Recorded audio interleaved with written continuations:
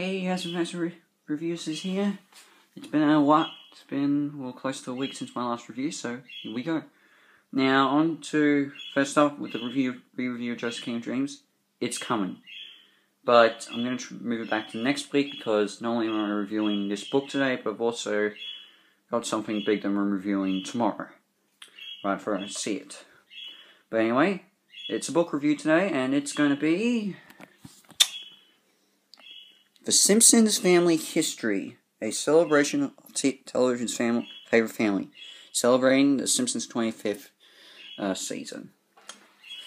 So, I was a huge fan of The Simpsons when I was growing up. In fact, I think I pretty much know almost every episode of the 26 from season 1 to season 26 to season 26. I stopped watching after season 26. At that point, because, well, I was into Family Guy, South Park, and much later Rick and Morty, so plus, well, I guess I started to see the cracks of The Simpsons by that point. But anyway, we're reviewing the book. And this is a book I actually got as a present. I was doing volunteer work at my school library, and, well, they gave it to me as a little bit of a gift after the year was done, and yeah, so I have had this for about, I don't know, since 2014, so here we go, and we're going to give a shot of reviewing it. So basically this shows, in a way, the history of The Simpsons as a family during the first 25 years of the show. Well, shall I say, the first 25 seasons. It basically just shows, well, it basically shows a bit of, just basically a family tree of major events that happened during The Simpsons' life, and tries to combine them in a decent timeline. Because let's be honest, there are a lot of events that happened in the past that we didn't know about till later on. So it tries to combine it all together, and you know what? I think it handles it well. So it starts off basically shows a bit of the evolution of the family. Then starts off from when Abe Simpson, aka Grandpa, was a boy. His time in the war, him as a professional wrestler that Mr. Burns was inspired by. His marriage to Mona, and of course the birth of Homer J. Simpson.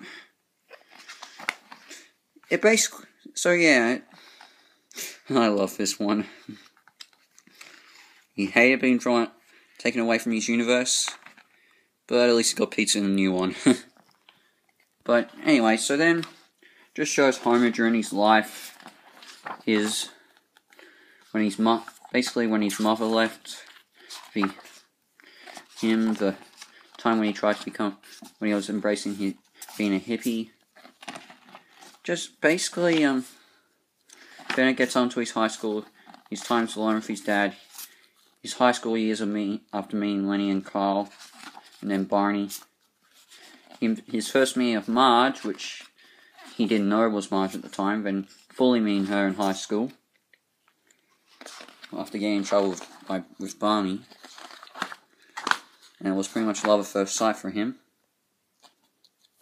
Then we move on to, well, then basically it starts to show that he's starting to lose his hair, unfortunate for him.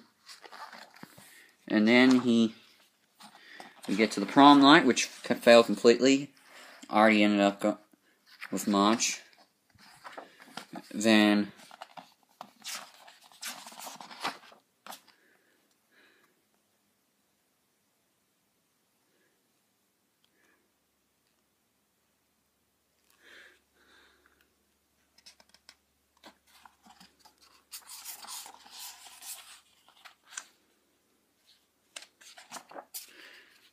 so basically then we see a bit of Homer as an experimental era, a bit more of his sweetheart with Marge, time when Marge went to college, and when he first started to move in with her. His brief history as a punk rock star with Lenny, Carl, and Lou, who was with who was, as you know, is Chief Wiggum's best friend in a way. Then we see the lead up to the birth of Bart, and he's starting to lose even more hair. His marriage to Marge, his brief honeymoon, and him briefly leaving Marge to earn more money, and then him getting a job at the nuclear power plant, and the birth of Bart. Their early years of living together. Then we see Bart appearing in a commercial.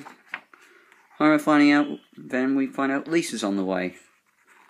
They're house hunting. Finally find the perfect one after a few years experimentation.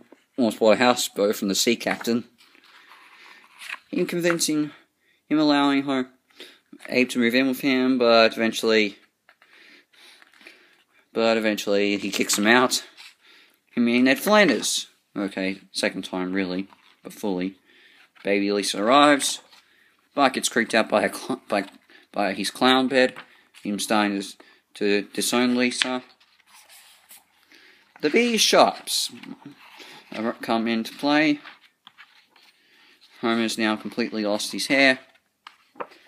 Maggie's on the way now after Homer gets a new job, and he's completely upset by this. He returns to the nuclear power plant. Maggie arrives and changes his life. Santa's little helper comes into town, and we see Homer's other half brother and half sister. And basically, it just pretty much starts off showing how Homer began to create the show. So, yeah, that's pretty much all it shows, and for what it is, handles it pretty well. Got no real issues with it. I mean, I would have liked a bit more in certain aspects, like, I would have liked to see maybe a bit of the future episodes, like, in some cases, like, we get a time skip, see a few of the future episodes, like Lisa and Bart's kids, you know. But for what it is, it's handled pretty well. I gotta give credit, it's probably one of the best books regarding The Simpsons, honestly. And if you wanted to see the history of The Simpsons, well, I know we're further on, and we've had a few more seasons, but it's worth giving it a shot. I give The Simpsons Family History a good rating. I'm going to give it 8 out of 10 hat stars. We'd like to include some of the future episodes, but who cares? It's still pretty good. So what's my next review? Well, Captain Marvel's being released tomorrow in theaters, and I'm going to watch it, and then I'm going to review it. I mean, come on, we need to get ready for Avengers Endgame. Well, I need to. So, well, I'll see you for tomorrow's review of Captain Marvel. Has Mouse Reviews is out.